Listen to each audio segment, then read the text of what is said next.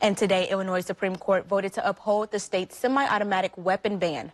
The state's highest court found that the Protect Our Communities Act, signed by Governor Pritzker in January, does not violate the Second Amendment. The law bans the sale and possession of several types of guns, attachments, and rapid-firing devices. Under the law, rifles are allowed to accommodate no more than 10 rounds, and handguns are limited to 15. Governor Pritzker signed the law just months after a deadly Independence Day shooting in the Chicago suburb of Highland Park.